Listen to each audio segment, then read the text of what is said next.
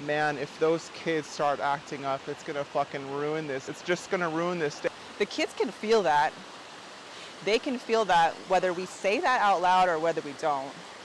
So of course they're not going to feel good, and they're only human. So for me, I've realized over the years, it's so much less stressful and frustrating to know that I'm in charge of feeling good. I can decide whether this day is going to be fantastic or not. Just because, you know, the kids are having a fit or they're complaining does not mean that it's going to put a damper on my parade at all. I've just realized like how many years I've gone with expecting my kids to act a certain way, it not happening, it making me pissed off as a mother, and it going through like this tornado of emotions of like, how dare they? You know, I paid for this. I took them here. I wanted them to experience this. Who am I to say that they're not experiencing things the way they should be experiencing things? Who am I to say that they aren't having a good time?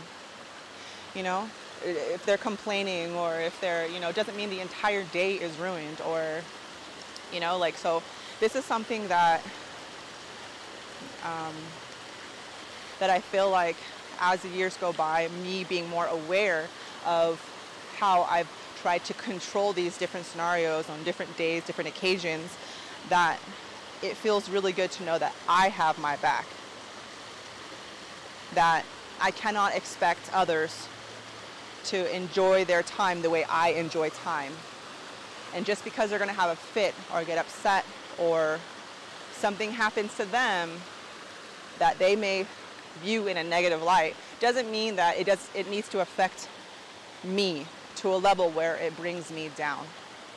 So that's just something that I wanted to share with moms everywhere.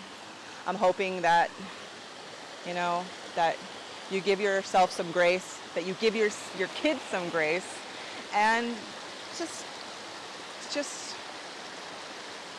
enjoy yourself no matter what. Just find something that you can just find little shimmers of hope throughout the day. It's just so relieving to know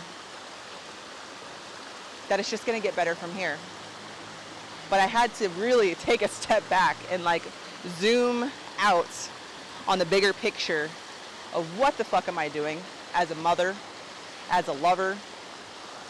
You know, I want to feel better.